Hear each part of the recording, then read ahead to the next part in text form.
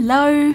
When I was in the art shop buying my Prismacolor pencils the other day, I saw this bottle of Raven ink and I just had to have it. It's a pigmented ink by Art Spectrum. It cannot be used in a fountain pen, but it can be used with dip pens and brushes. I have a few Art Spectrum inks in my collection. They are primary colours, but I did not know they had a Raven ink, and as soon as I saw the word, it sparked this whole entire idea for an artwork. You can see it's got a very bluish tinge when I open it, and I'll just pick some up in the dropper so we can see what the colour looks like on a little swatch of paper here. It's an off-cut piece of watercolour paper. I dabbed some onto the paper, and now I'll paint it out with the brush so we can really see what the colour's going to look like. I'm just using an old Taklon brush that I reserve for inking, and I'm going to call this colour a shadow turquoise. It's very blue, but there is also a greenish undertone. It feels more like turquoise to me than just plain old blue. There is also an indigo in the set, and that was definitely bluer than this. So I'm just adding on a little bit more ink just to get more of a deep mass tone on one side. And you can see there's quite a range here from concentrated darkness to a lighter muted turquoise colour. And I let it fully dry. I'm using a dip pen here. This pen was actually given to me by a good friend. It was her grandfather's pen, and I'm very honoured that she gave it to me. The nib is slightly bent though, and I think I need to get it repaired, so I didn't actually end up using it for my artwork, but I'm glad I got to feature it briefly in this video. And a huge shout out to my friend who gave me the pen. Thank you so much. Let me show you my concept sketch.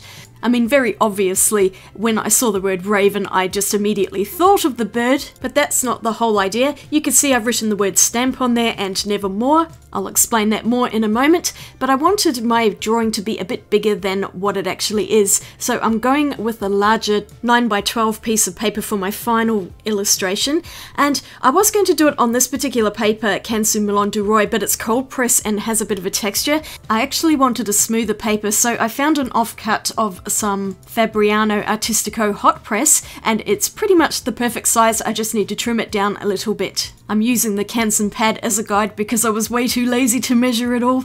Hey, whatever works, it's close enough. And then I just used a ruler to join all the lines together so I can cut it out and have a mostly perfectly sized 9x12 piece of paper. Very exciting stuff here, but I thought I'd share some of the stuff that goes into planning an artwork, like getting the paper cut down, and I had this small paper trimmer out, which worked well enough for the short side of the paper, but unfortunately when I got to the long side, it was too big for the trimmer, so I've ended up having to use scissors to cut that other side, which you'll see in a moment, but one of the sides at least is perfectly straight. I do have a larger paper trimmer, but it would have required me to have to move other things out of the way to get to it, and I just decided scissors would be the fastest solution, if my camera will stay in focus. I just took it slowly and I got a relatively straight cut.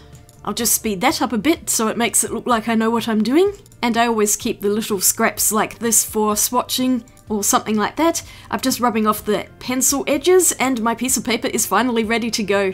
I forgot to record all of this bit here, which is tracing my drawing onto this nice cut piece of paper. But I remembered about halfway through, so you'll see a little bit of it. All I was doing here was tracing around the edges of the raven. I'm not going to add in all of the details or anything like that. I just want the basic shape so I can draw it in with the ink a bit later. And with this larger piece of paper, I'm going to have a bigger gap at the top, and that's because I wanted to add something into the background. So as a working artist who produces regular artworks for YouTube, it can sometimes be a real grind to actually come up with ideas, and sometimes I have to push through even when I really don't have anything. It's just experience that I'm able to produce as much as I do. And for me, this whole year has been a real struggle with creativity, much more than other years. But when I was standing in the art shop, this idea came to me all in one beautifully wrapped package, like a rare gift from the heavens, and I could see it perfectly in my mind as to what this was going to be. This doesn't happen very often, so I was really excited. But here's the basic outline that I've traced onto the nice paper, and here's my idea for the background. I really wanted to incorporate some stamping into this, and I found one packet of alphabet letters, but it only has one E, and I need 3 E's. So I had to do some shopping around at a few places to get what I needed. And yes, it is a need because I absolutely had to have this. I found this packet of alphabet letters and it has 3 E's. I'm so happy about that. Part of my idea was inspired from The Raven, which is a famous poem by Edgar Allan Poe. So it's not a fully original idea of mine, it's more of a fan art piece, I guess you could say. I'm just showing you some of the letters that I used because I really wanted to make the word nevermore, and I thought that would be really fun to stamp in the background over and over again. That's a great stamp set, that one. I'm so glad I found it. I'm sure I'll have other uses for this in the future too. So these are all individual letters in clear silicone stamps, and you basically peel them off the backing and then put them onto an acrylic block, which is used for holding the stamps onto, and you can see I've arranged the letters there to make Nevermore. I decided I wanted them all to be lowercase letters because I'm going to create an endless pattern, and I didn't want that capital N to be standing out the whole way through. Now normally I like to use a black archival ink for my stamping, but I thought it would be too dark and it would take over the whole picture, being really dominant, so I have this lighter shadow grey archival ink. It's permanent and waterproof once it dries, and hopefully this will create a lighter background than if it was that stark jet black.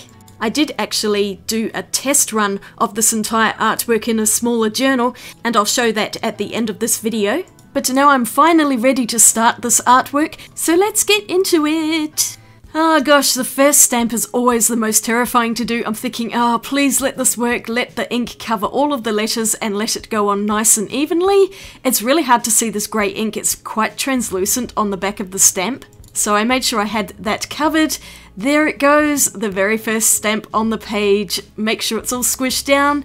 Yay! It worked out, I'm so happy about that. And now to repeat this a whole bunch more times. Not quite fitting 3 Nevermores, and E got onto my backdrop, but this is actually quite good because I didn't want all of the Nevermores to be stacked underneath each other. So basically I'm going along, and any letters that don't fit at the end go to the start of the next line so that the whole word gets staggered and it ends up looking a lot more chaotic, which is what I wanted. I didn't want it to be too perfect. And because I hadn't ruled guidelines, I was just kind of guessing as to where the stamp should be, so the lines aren't perfectly straight, and I think this actually works out well with it. In Poe's poem, the narrator goes quite crazy because the raven just keeps yelling nevermore, and I think my background ended up conveying this idea quite well.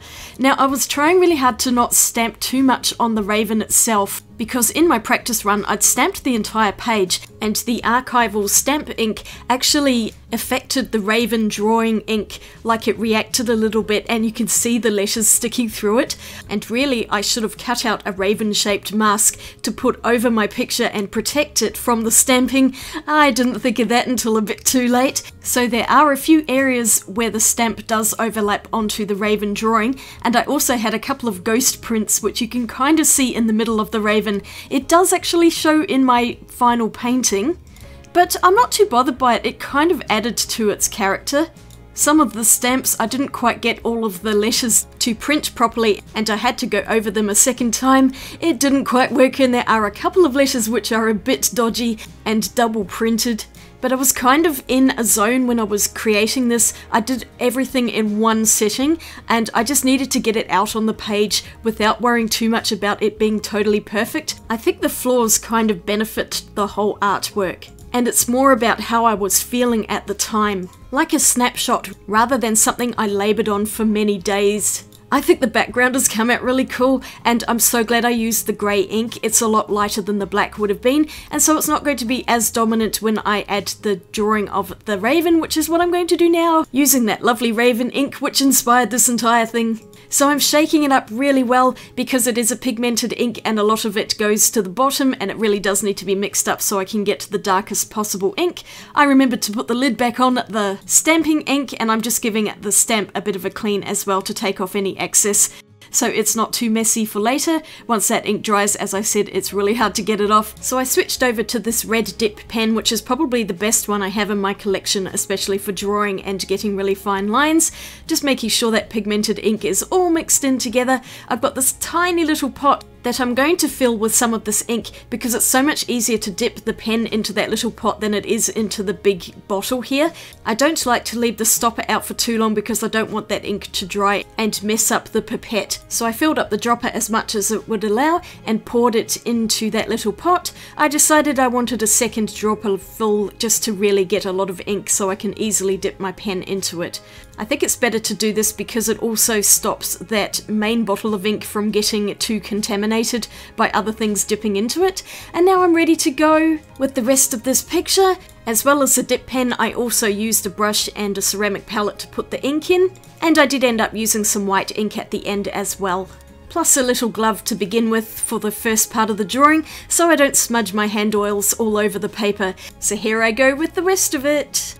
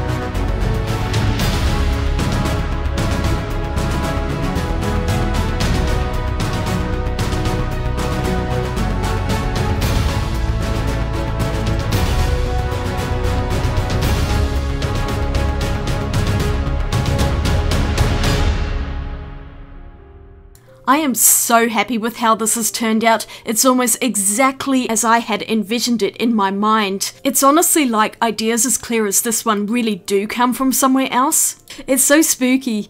But I'll take it. This was so much fun to do. I had the best time making this piece of art. Like I said, I did the whole thing in one sitting. I've even edited this video on the same day. I just spent all day working on this and I've just had such a great time. I really feel like it's dug me out of my funk, and I'm so grateful to have had such a clear idea. Let me know in the comments what you think of this, and has an idea ever hit you with as much force as this one hit me? I'd be so curious to hear. It's amazing how one small item can just inspire an entire artwork. And I'm very happy to have this Raven ink in my collection, along with this grey archival ink that was really awesome too. And I almost forgot, here's the original picture I did in that Graby journal, a concept sketch if you will. It looks a bit like a seagull, but I do quite like it, and I knew I had to do this as a bigger artwork. I also did a matching page on the left hand side from a card I found in my stash. I really love this page spread, and here is the artwork that I ended up with. I like both of them, but I do like the one on the left better. It feels a lot more refined. Thank you so much for watching my creative frenzy. I'd appreciate a thumbs up if you liked it, and click that subscribe button for more videos. Here's a couple of other artworks I've done, and I'll see you all again in my next video. Have a great day, and I'll swatch you later. Bye! Oh man, I'm exhausted now.